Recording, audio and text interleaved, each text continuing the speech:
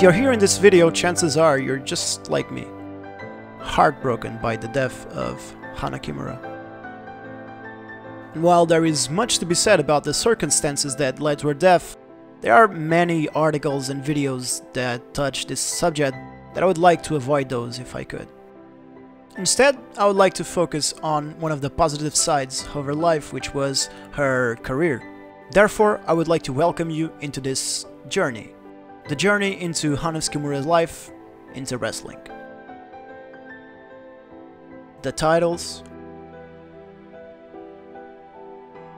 the matches, the stories, and the journey of one of the most dangerous flowers in Joshi.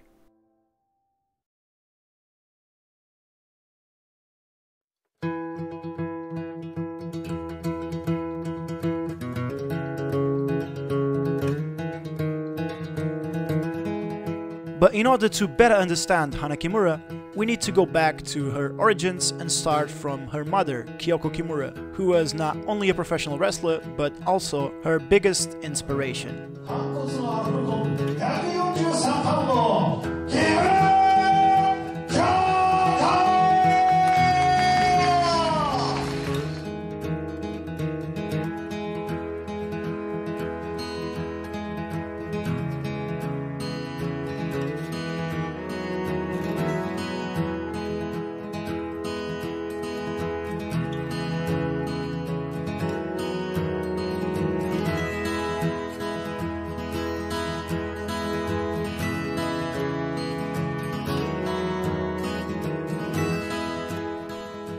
Tan skin, giant afro, Jamaican collars and broad shoulders.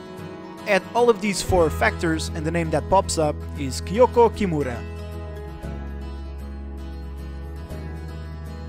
She started in 2003 in GWP, Joshi Puroresu. This was one of the featured Joshi promotions during the 90s. Despite never getting to the popularity of an All Japan Women's, GWP would get good attendances during the first half of the 90s, and even managed to secure a good TV deal that helped grow its popularity. That popularity would eventually fall in 1997, when a mix of tragedy and injuries would shatter the reputation of GWP. They never rose to the mainstream popularity again, and eventually the promotion closed doors in 2017. However, let's go back to 2003 when Kyoko starts her career mostly in GWP. In the early years, she managed to expand to other promotions like Neo, Battle Arts, among many others, and in 2006 she starts getting booked in Big Japan for death matches. This would become a factor that eventually defined her career.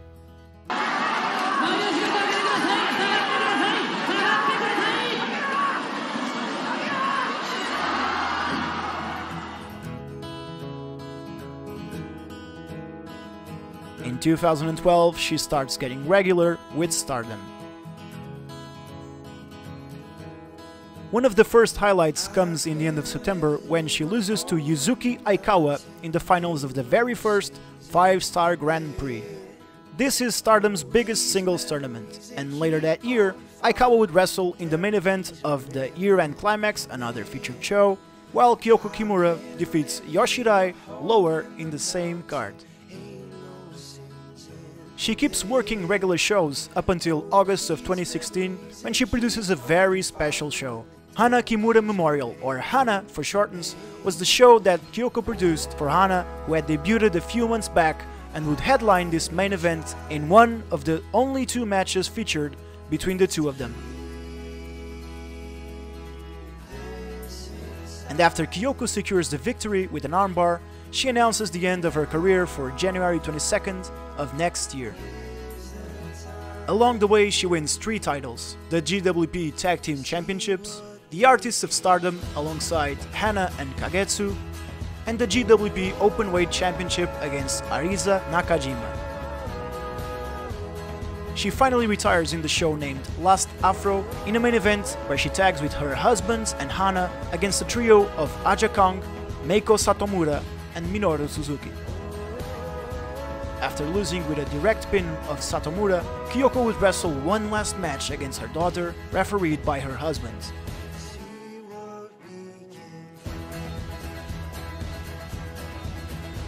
And at the 4-minute mark, a big boot from Hana ends Kyoko's wrestling journey, passing the torch to Hana, whose own journey was about to begin.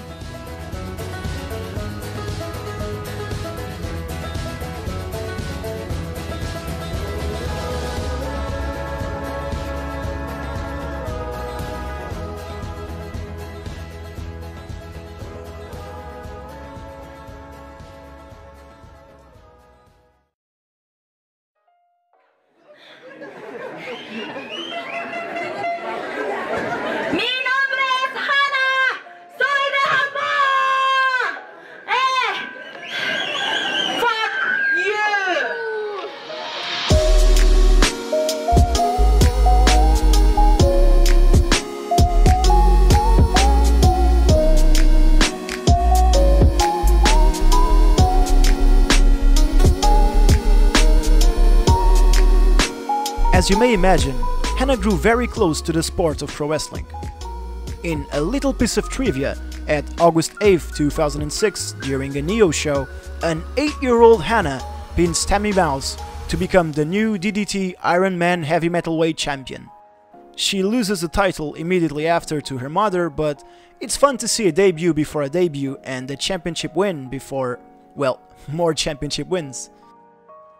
In December of 2015, she is accepted into the Wrestle One dojo, where she's trained by Hiroshi Yamato and Kai. And in just 3 months, shortly after she reaches the age of 19, Hana debuts against her dojo colleague Reika Saiki in a Wrestle One show. During the first 7 months, Hana shifts bookings between Wrestle One, GWP, and Oz Academy. This last one would frequently put her to test against some of the most predominant figures in the Joshi scene. Take for example her first match there. They put her against the legendary Aja Kong. Next month, she teams with her mother, forming Double Kimura, and gets tested once again against Meiko Satomura and her student Mika Iwata. And in September, they face the already established team of Hikaru Shida and Sayuri, and although they lose the match once again, fans seem to be getting behind Hana Kimura. Now, in GWP, she gets a breaking debut by once again teaming up with Kyoko and defeating Kaori Yoneyama and Yako Fujigasaki. This gets them a shot at the tag belts 1 week later against the champions Arisa Nakajima and Tsukasa Fujimoto. Her first taste of gold comes at September 18th, where she enters the tournament for the vacated GWP Junior and Princess of Pro Wrestling Championships and defeats Yako Fujigasaki in the finals, becoming the new champion with just 3 months in her career. And although these are titles created for less experienced wrestlers, it was particularly important in Hana's journey since she retained it over 3 defenses until losing it back to Yako Fujigasaki in a Korakuen TV show. But let's get back to September 18th. 4 days later, in a big Stardom show, the Vile group of the Oedotai has a match against the trio of Jungle Kyona, Momo Watanabe and Mayu Iwatani. However, on the corner of the Oedotai, there is only two familiar faces, Kagetsu and Kyoko Kimura. The third member was announced to be a surprise, only to be revealed in the beginning of the match. And, in a shocking revelation, the Stardom fans get to know the new Oedotai member, Hana Kimura, with a total makeover in her visuals and her attitude. The Oedotai attack the babyfaces even before the bell rings and completely dominate the match, with Kyoko getting a quick pin on Jungle Kyona after a double team with Hana. After the match, the group sends a direct challenge to Mayu Iwatani, who at this time was one of the Artist of Stardom champions, that is the trio's title of the company. And with a decisive win and new bloods in their ranks, the Oedotai traces the routes to the main event of the next show, where they defeat the ace team of the company in Mayu Iwatani, Yoshirai and Kari Hojo, today known as Kairi Sane. And yes, this means Hana Kimura becomes a new champion in Stardom with just 2 matches in the promotion. Their first defense comes in October in Korakano. Jungle Kyona and Momo Watanabe team up with Hiromu Mimura and seek revenge for the beating they took from the last match. And after a well-fought battle where both the rookies are isolated, Hana Kimura shows her stripes by hitting Mimura with a missile dropkick and securing her first pinfall in Stardom. Sadly, due to an injury in early January, she's replaced by Viper in the show where the Oedotai lose their belts back to Azuki, Yoshirai and Momo Watanabe. By this point, it's fairly obvious to say that she had the it factor, with her attractiveness, her exotic look, and her immense natural charisma, and has secured regular bookings in many of the Tokyo-based promotions, and while she was getting more comfortable by doing her role as a despicable heel with the Oedotai, Hana would simultaneously build a fan base as a babyface in the other promotions she was working, like the GWP, Wrestle One, Oz Factory or Sendai, in which she was one of the fastest rising babyfaces in their respective low to mid cards. And after defeating her mother in her last show, Hana gets more space to flourish and continue to pile up victories with the Oedotai, while at the same time growing her own place in the very ranks of the group. And when in April, the trio's titles are once again vacated due to an injury of Momo Watanabe, the opportunity shines for Hana to recapture the belts that she never lost. They defeat the trio of Hiromu Mimura, Kariojo and Konami with a direct pin from Hana on Kairi, but later lose in the finals against the former champions Queen's Quest, with Hazuki replacing Watanabe. However, the direct pin over the Wonder of Stardom champion got Hana her first main event in singles matches and also her first title shot for the biggest belt in Stardom. Kairi Hojo and Hana Kimura headlined the final nights of the Grow Up Stars 2017 tour in a 20-minute match that, although it revealed the technical flaws of the rookie, it also showed that the main event was probably a good place for her. In June, with Kagetsu, she wins the Goddess of Stardom champion, which is Stardom's regular 2-person tag team championships.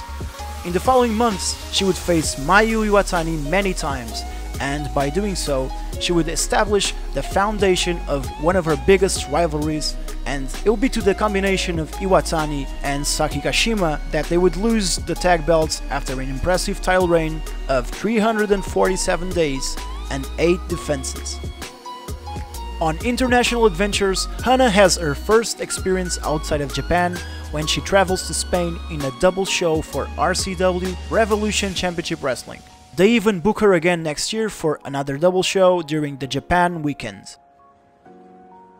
Her US debut comes at March 2018, where she performs in a Ring of Honor Dark Match part of the tournament to crown the first Ring of Honor Women's Champion.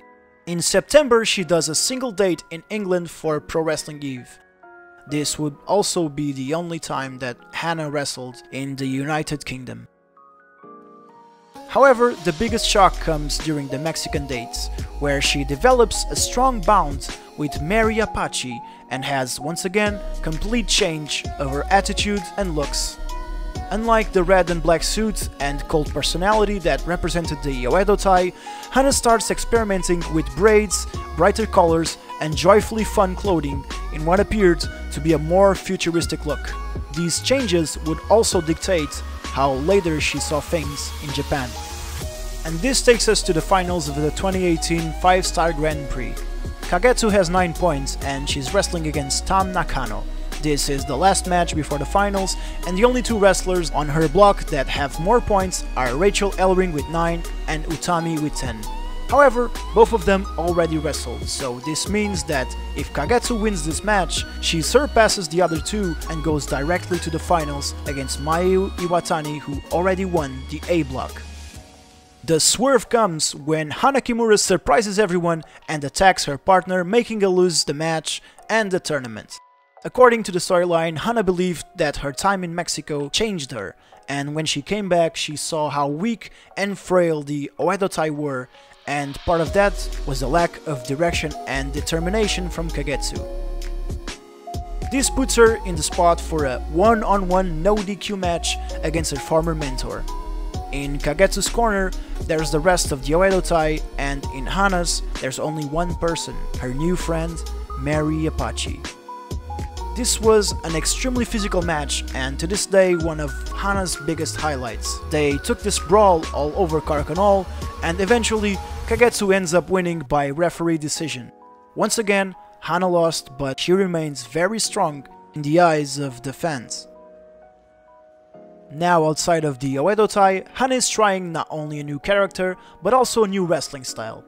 She would be slower, more aggressive, and often resorted to no-selling the opponent's moves during the matches. This, besides making those same matches boring and lacking the action that was characteristic of Stardom's wrestling, ended up driving away the fans that were curious about Hana's direction after leaving the Oedo-tai. This disapproval from the fans would also be felt in the booking, where she spends the rest of 2018 and early 2019 tagging up with random gaijin wrestlers who didn't share any particular connection with Hana. Outside of Stardom, however, the case was very different. Alongside Asuka, they formed the Flourish team in promotions like Wave and Wrestle One, and this last one was, until that time, the only promotion she had a signed contract with. This would change on March 25th of 2019 when, in a press conference with Kazayashi of Wrestle One and Rossi Ogawa, the president of Stardom announces a full transfer to Stardom, and from that point, she would become a full-time contracted wrestler. 私は小さい頃から世界が夢だったので、そう考えると世界に一番近い団体はスターダムなんじゃないかなと思って。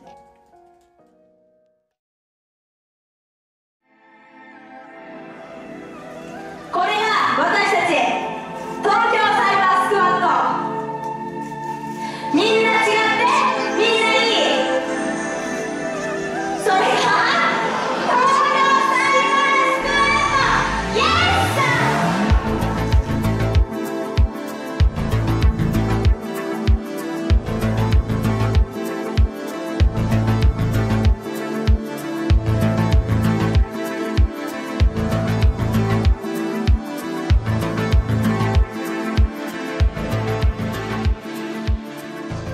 The 2019 draft meant a big change in the direction of Hana's career. After choosing her team, she's joined by Jungle Kiona, Konami and Rebel Kell when introducing her new stable, Tokyo Cyber Squad, or TCS.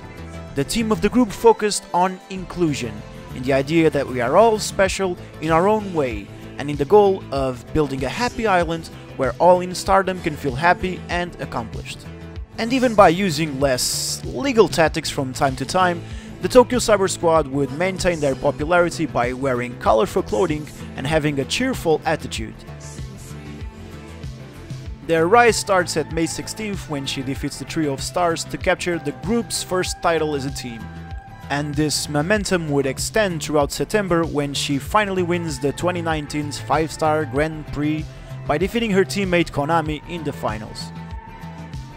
3 weeks later, Hana has another shot for the World of Stardom Championship against Bea Priestley in another match that would be considered one of her finest and definitely worthy of going out of your own way to watch it. It's actually free right now on Stardom's YouTube channel.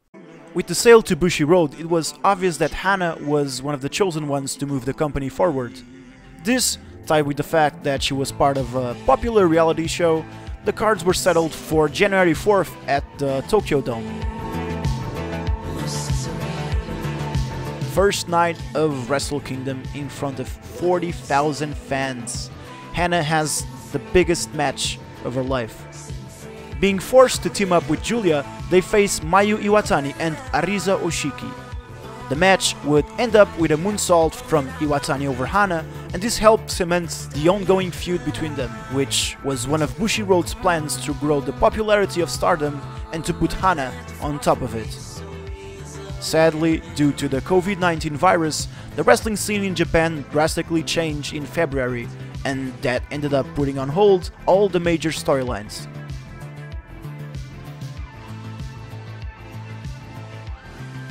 At March 24th in Korakuen, during this year's edition of the Cinderella tournament, Hana Kimura ties with Mayu Iwatani, ending with both of them being knocked off the tournament. This would be her last match.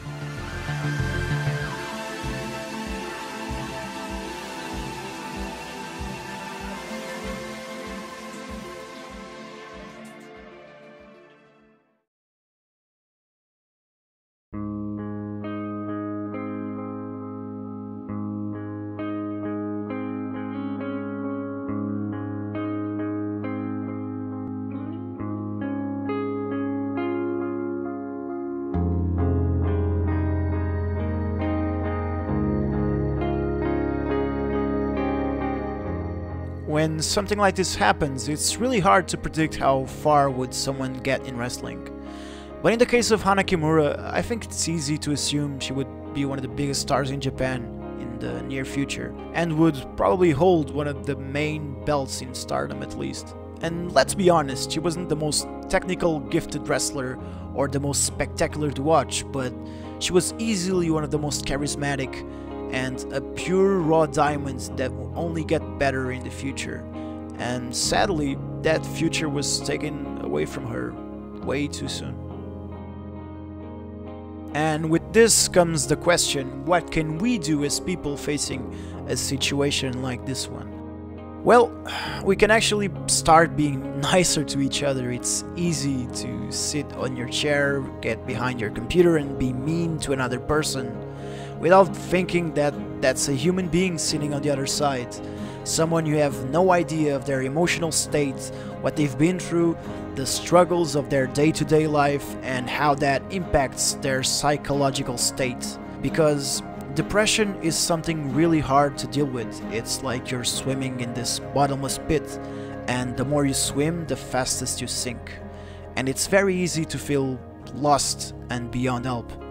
That's why we need to be better to one another, to be less tolerant when it comes to cyberbullying, and that's why we need to try to just understand each other's points of views, even if they are so different from our very own. 2020 is being a weird year with the COVID-19, the social political situation facing issues like racism and government negligence. I think now more than ever we need to take a step back and think of what connects us as a society. But what about as a wrestling fan, what can we do facing a situation like this one?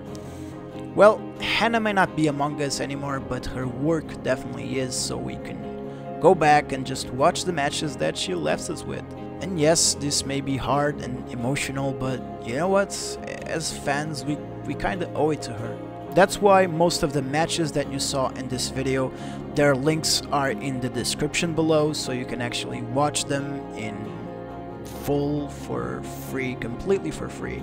I would also recommend you to subscribe to the Stardom World because it's a really cool service, and if you really want to go through Hana's career, since most of it actually happened there, I would again strongly recommend it because it's by far one of the most exciting Joshi promotions in the world right now, and I would definitely start there if you want to go into Joshi but maybe you don't know how to.